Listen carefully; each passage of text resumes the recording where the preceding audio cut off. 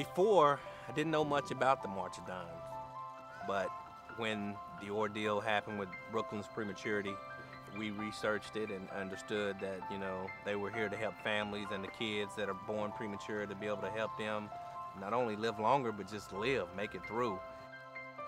I never knew that I could love somebody so much, and just that something so little could bring me so much joy. I don't know what I would do without him, and I'm just so glad he's here and that he made it through what he did. Ever since we left the NICU, we were in search of an organization or somebody that was behind our happiness. And once we discovered it was the March of Dimes, and we found out the March for Babies was the event for the March of Dimes, we've been committed ever since.